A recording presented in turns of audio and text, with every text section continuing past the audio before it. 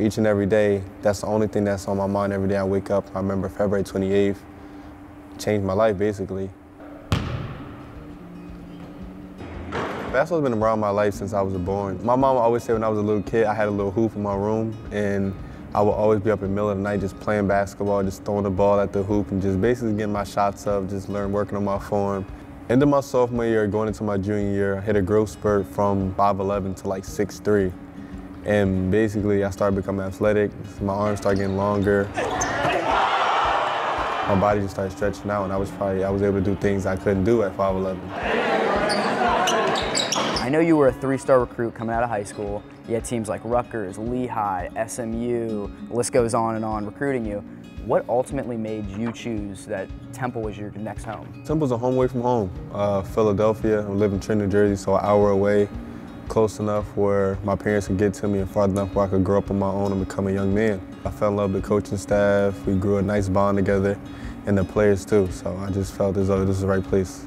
There's almost no question early on in the season that you were going to be like the next big thing. And right away, you logged at least 15 minutes in games like against SMU, who was number 8 in the country at the time, Utah, number 16, UConn was top 25, and the numbers go on and on. You're a key contributor of that team. Can you kind of talk about how that feels, just getting injected into the starting lineup right away almost? Coming in, Dunph said, yeah, you got to work for what you got to work for what you want. The runner is good. The first collegiate points for Trey Lowe. Took that mindset to start working every day, would stay after practice, getting extra shots up, extra running, staying in condition, staying in shape. So when Dunph called my name, I just made sure I was ready and just basically stayed focused and stayed humble.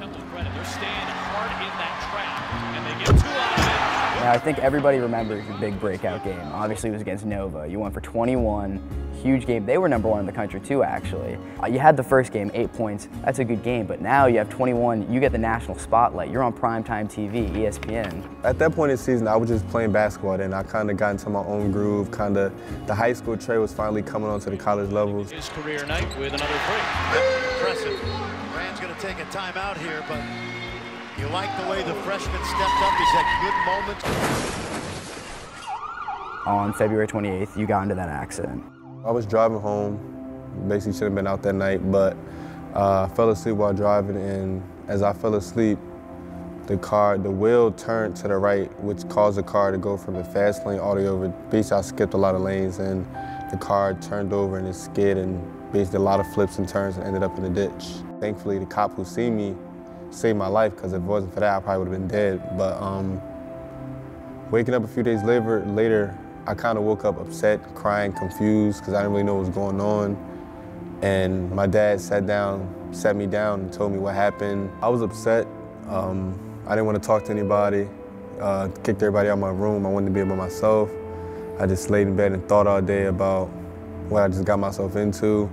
And I came up with the plan. I was going to get myself out of what I got myself into. But I always would beat myself up, because I know deep down inside that night was never supposed to happen. I should have stayed on campus. Ever since that day, I just kept moving forward and just made sure that any weight I do, anything I do on the court, in the weight room, I'm a master, I'm going to get it down pat, and I'm going to just overcome it. You just kind of just say, so everybody who listens to this, everybody who watches this knows, are you going to play basketball again? Oh, definitely, 100% sure. I'm definitely playing basketball again.